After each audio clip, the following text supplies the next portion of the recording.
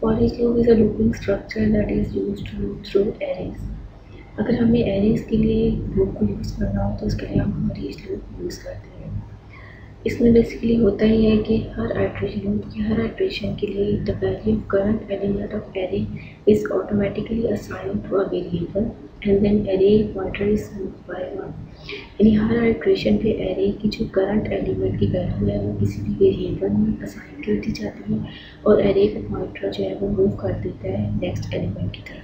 यानी जब first iteration में जो फर्स्ट एलिमेंट एरे के जो फर्स्ट एलिमेंट की वैल्यू है वो वेरिएबल में असाइन हो जाएगी। सेकेंड आइट्रेशन में क्या होगा कि एरे का जो पॉइंटर है वो सेकेंड एलिमेंट को पॉइंट करेगा और हमारे पास जो सेकेंड एलिमेंट की वैल्यू जो है वो वेरिएबल में असाइन कर दी जाएगी। इसी तरह से जो लूप है जितना हमारा एरे का साइज़ है उतने एरे के साइज़ तक ये रन करता रहेगा। यानी अगर हमारा एरे का साइज़ 10 है तो हमारा जो लूप जो है वो 10 टाइम्स एग्जीक्यूट होगा। यहाँ पर हमारे पास PHP का सेंटेंस है फॉर ईच लूप के लिए। सबसे पहले हम यहाँ पर कीवर्ड लिखते हैं फॉर ईच, उसके बाद with in parenthesis we write the array. Array is the array जो है यहाँ पर कोई भी एरे का नाम हो सकता है। उसके बाद स्पेस के बाद हमारे पास कीवर्ड है एस, उसके बाद स्पेस के साथ हमारे पास है वैल्यू। वैल्यू हमारे पास कोई भी वेरिएबल हो सकता है जिसके अंदर हम हर आइट्रेशन में जो एरे की जो करंट एलिमेंट की वैल्यू है वो उस वेरिएबल में असाइन हो जाएगी। उसके बाद हमारे पास कर्ली ब्रेसेस में वो कोड है जो कि बार बार एग्जीक्यूट होगा। यहाँ पर हमारे पास एक सिंपल से एग्जाम्पल है। यहाँ पर PHP का कोड है, इसमें हम एक एरे डिक्लेयर कर रहे हैं, वो है $a=array। array is a function which is used to declare an array। तो यहाँ पर हम एरे की वैल्यूज पास करते हैं 1 2 3 4 5 और हम इसको सेपरेट कर देते हैं कॉमा के साथ। उसके बाद हम सेमीकोलन लगाते हैं। हर स्टेटमेंट PHP में सेमीकोलन के साथ एंड होती है। उसके बाद हम फॉर ईच लूप का सिंटैक्स लिखते हैं। फॉर ईच का कीवर्ड आएगा पैरेंथेसिस के अंदर। जैसे कि आपने सिंटैक्स में देखा होगा कि सबसे पहले हम यहाँ पर एरे का नाम लिखते हैं, तो यहाँ पर आएगा $a, उसके बाद कीवर्ड लिखेंगे एस, उसके बाद स्पेस के साथ हम लिखेंगे $value।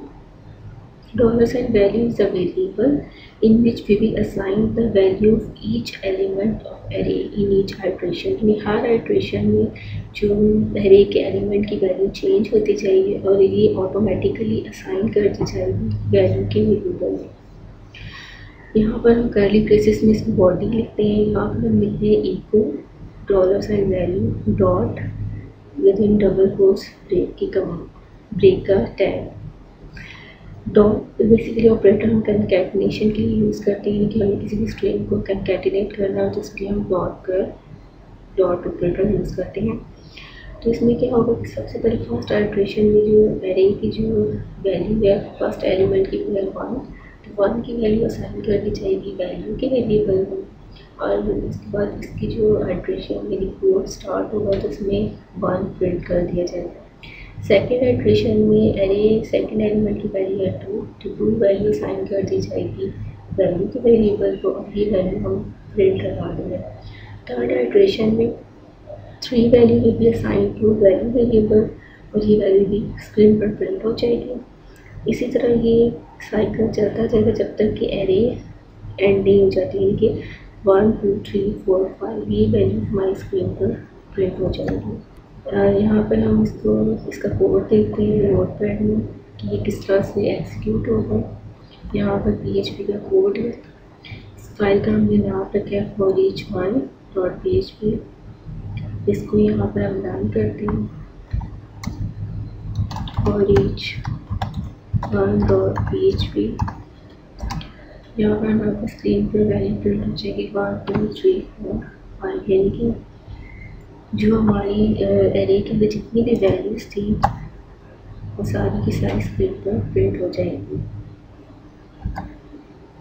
सेकेंड एग्जांपल में हम कह रहे हैं कि जितनी भी एरे के जो एलिमेंट्स है उसका स्ट्रिंग हम स्क्रीन पर प्रिंट करवाना चाह रहे हैं। Similarly we have declared an array $a is the name of array is equal to array is the function which is used to declare an array।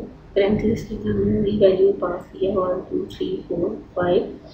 For each का loop use किया, उसमें same हमने वही syntax लिखा $A as $value.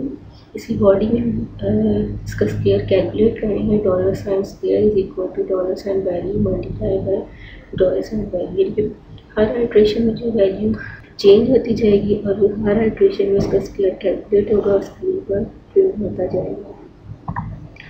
यहाँ पर हम इसका कोड देखते हैं, उसको रन करते हैं। इस फाइल का नाम हमने रखा है for each loop 2.php। जब इसको रन करते हैं स्क्रीन पे वैल्यू प्रिंट हो जाती है 1 4 9 16 एंड 25।